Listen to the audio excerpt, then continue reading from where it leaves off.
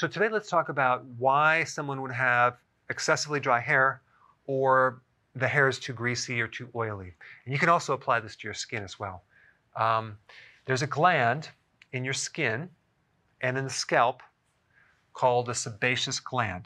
And this gland is responsible for releasing an oil called sebum. And the purpose of that is to help lubricate and protect the surface of your body.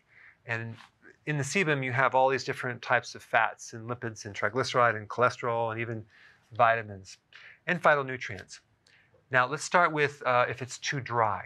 So this usually relates to a deficiency in some of the fat-soluble vitamins, specifically vitamin A. Vitamin A actually helps regulate this gland. Vitamin D is also involved, and vitamin E is also involved. And realize it could be that you're consuming these vitamins, but you don't have a gallbladder anymore, or you don't have enough bile, or your liver is fatty, or it has a problem releasing bile, and so you're not able to absorb these nutrients. That's a common problem a lot of people have. One of the best remedies to give you a 50-50 split of both vitamin A and vitamin D is cod liver oil. I would definitely go with a high-end, high-quality cod liver oil. It's called virgin cod liver oil. I don't have a brand. You can look them up, look at the reviews, but this could help you as well. If you're missing a gallbladder or deficient in bile, you can take purified bile salts. I put a link down below for more information on that because that'll actually help you absorb these nutrients. The other vitamin is low vitamin E, and you can get that from leafy greens, okay, or nuts or seeds, but I recommend the leafy greens. So we have the vitamin E, you get the vitamin A, you get the vitamin D, and that can actually greatly help your skin. And there's other things that can also interfere with your absorption if you drink too much alcohol, if you have insulin resistance because you're diabetic or a pre-diabetic. So there's many other things, but those are the main nutrients involved in dry hair and skin.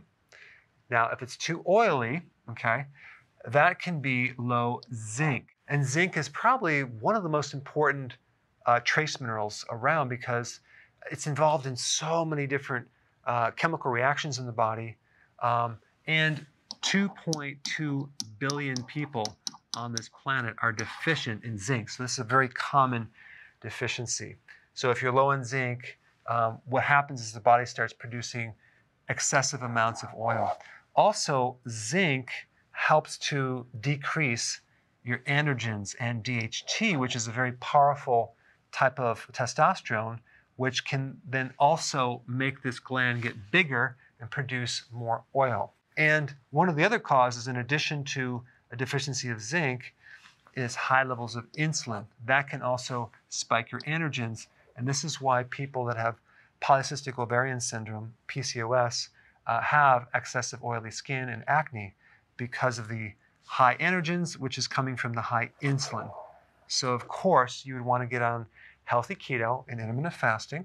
Most of you know about that. Those of you that don't, click down below and download the sheet so you can actually get on that diet, because just by cleaning up the diet and getting this lowered, this will fall back into place really nicely.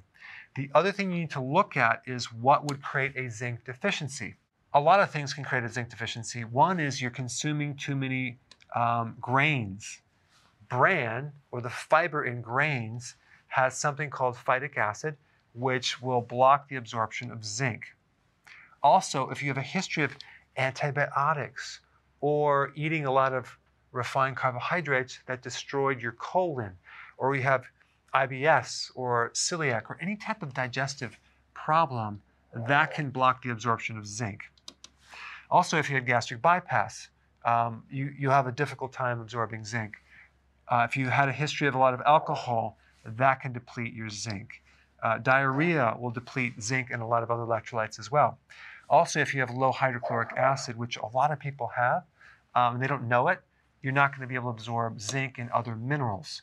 One way that you would know that you're deficient in hydrochloric acid is that you have acid reflux or you have heartburn. So by taking apple cider vinegar and something called betaine hydrochloride, you can actually increase this trace mineral. Some of the foods that are high in zinc are seafood like oysters, red meat, liver, beef liver, for example, would be higher in zinc. Anyway, I wanted to explain the two different situations that can happen if you're deficient in certain types of nutrients.